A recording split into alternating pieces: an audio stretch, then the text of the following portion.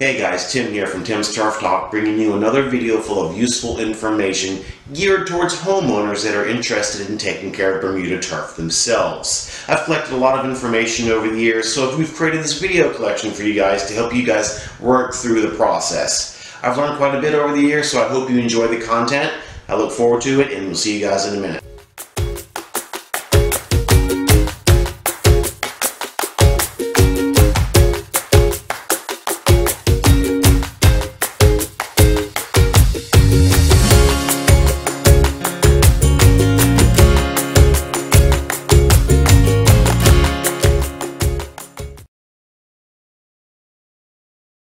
Let's move on to the second part of our video series where we're going to talk about post-emergent weed control.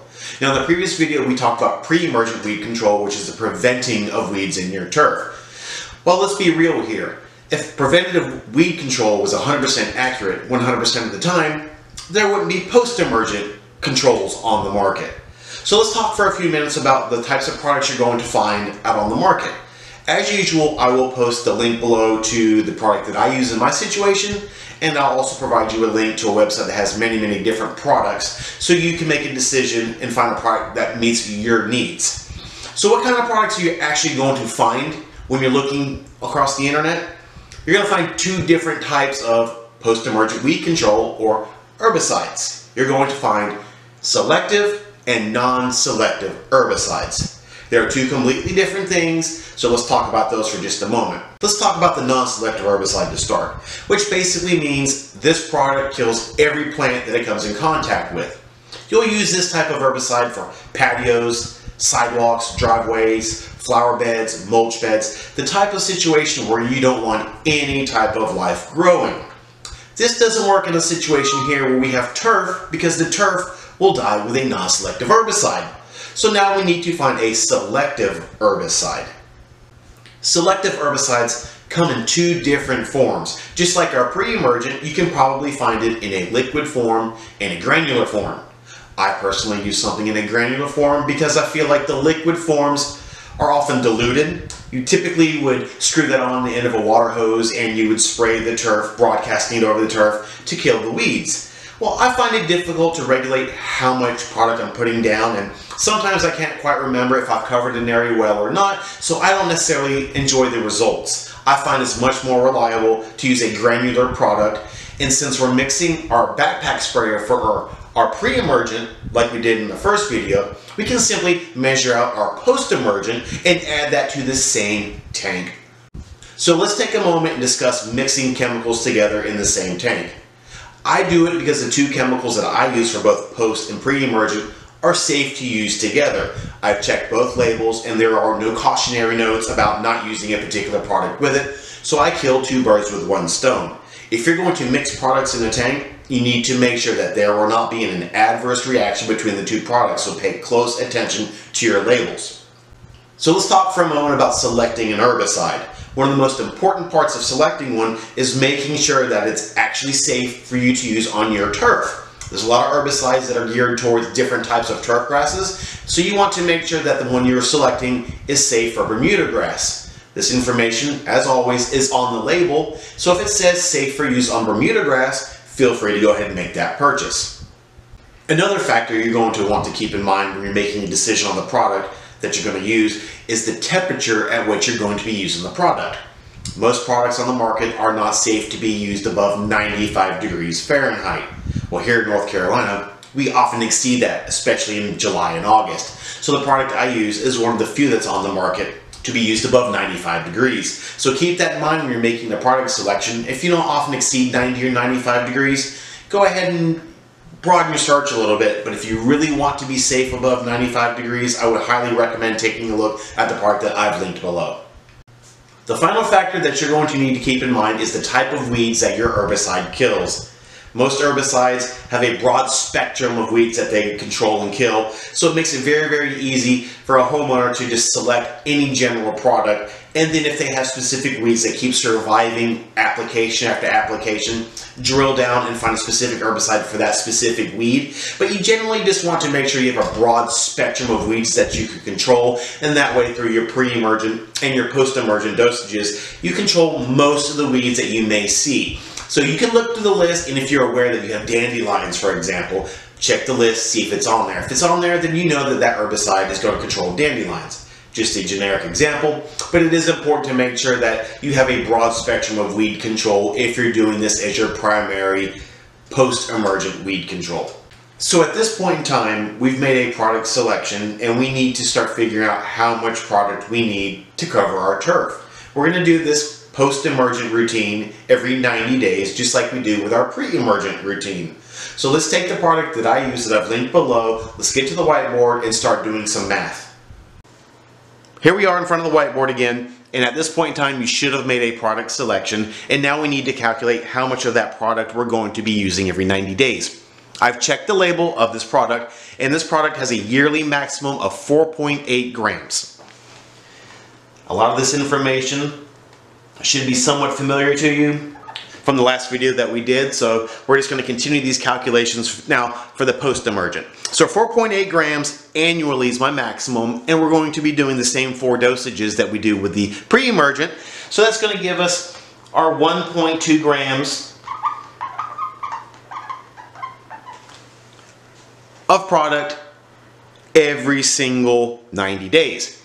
Now, of course, this is only for 1,000 square feet because this product adheres to the 1,000 square foot application base. So now we need to figure out how much turf we're covering, and again from the last video, I have 3,000 square feet, 1,000 base, 3 units is what I need to cover my turf.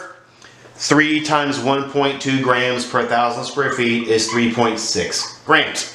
So I'm using 3.6 grams of product every 90 days in my backpack sprayer. Now, a note about this 3.6 grams is that that is actually the maximum amount allowed by the product manufacturer. So to be safe, I would recommend not doing the maximum of the post-emergent. I typically like to be more aggressive on the pre and a little less aggressive on the post. So I would probably just round this down to about 3 grams, especially when the scales for grams can be quite expensive to get to the tenths of a gram. So I just round mine down to a solid 3 grams.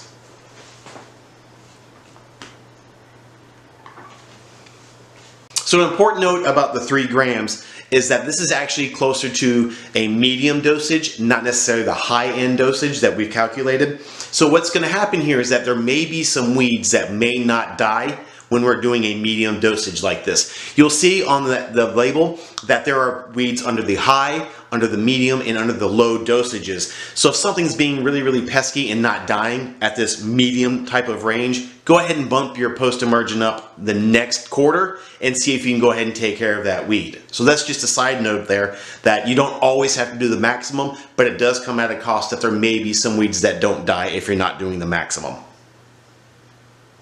Now let's talk about the money, because a lot of this boils down to the homeowner doing the work themselves and saving some money. So this product here, as I mentioned in the first video, is quite a bit more expensive than the pre-emergent. This post-emergent here, I've seen go as high as $200, sometimes as low as $100. So spend some time and see if you can find it at a price point that you're comfortable with. Me personally, I bought mine at $100.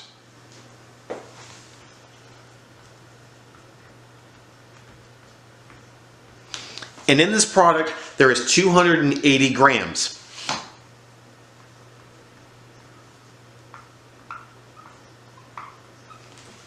If I'm applying 3 grams to my turf every 90 days, you'll see that I get approximately 90, was that 2710? About 93 total dosages that cover my turf.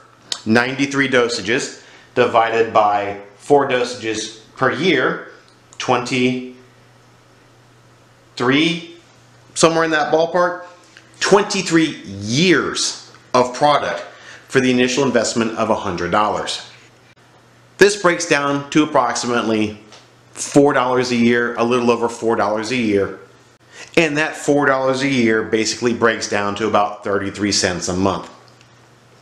Now I know it doesn't sound like a big difference, but when you think about how much the pre-emergent cost, which was about $1.50 a year, and now we're talking about post-emergent at $4 a year, you're talking 3 times the cost. Now we're back from doing some math on the whiteboard, and as you can see, we're talking about very, very small quantities of this product. It is highly concentrated. So I feel like it's very, very easy to accidentally overdose your turf if you go more towards the medium and high dosage rates. So I typically recommend people to go more aggressive on the pre-emergent and go a little less aggressive on the post-emergent. That way, if you still have weeds that are surviving your pre-emergent and your post-emergent routine, you can bring your post-emergent volumes up to start tackling those more tough weeds, as opposed to just overshooting and causing stress on your turf to begin with. So now we have our pre-emergent calculated from the first video, and now we've calculated our post-emergent here in this video. So now we have two products that we've measured out. What do we do with them?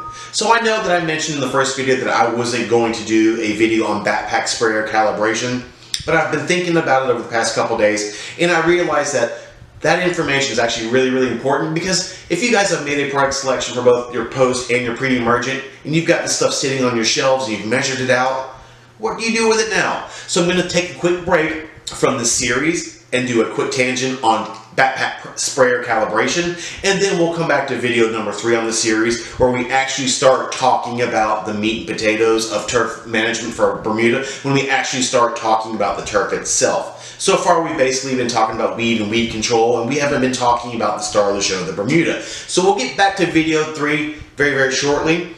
But for now, I'm going to take a quick tangent, like I said, and do backpack sprayer calibration. So in conclusion, we've talked about quite a few different topics of post-emergent weed control. We've talked about how some will be selective and some will be non-selective. We've talked about how some will be liquid, some will be granular. And we've taken a real-world example of my product and done some calculations to help you guys figure out exactly how much of that particular product you may need. So I feel like this is a good basis for post-emergent weed control. I'm sure you guys will have questions or comments, and feel free to leave those down below, and I can help you guys get those questions answered. So thank you so much for your time today. We'll talk to you guys soon, and remember, yes, your grass can be greener.